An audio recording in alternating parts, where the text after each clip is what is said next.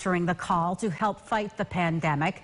When the automotive industry shut down a couple of weeks ago, so did Century Mold. But now this local company is back up and running to make life-saving equipment for healthcare workers. For the doctors, nurses, and healthcare workers on the front lines of the coronavirus crisis, protective gear is essential. That includes medical face shields. There's a shortage of these shields at a time when the need is critical, so Century Mold is stepping up. 9 days ago, Rochester Regional Health asked if Century Mold could make these plastic shields. The team at Century Mold worked up a prototype the very next day.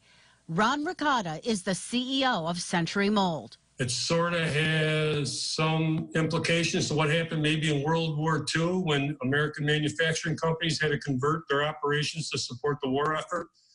I would like to say how proud I am of the Rochester workforce, particularly Century Mold workers. And we got talent in Rochester that meets any other place in the entire world. And I think we just are in the process of proving it. And our goal is to be lifesavers, but we are very proud of what we've been able to accomplish. These are the newly designed shields made by Century Mold. Last Thursday, the company began production. The full assembly line was up and running this Sunday.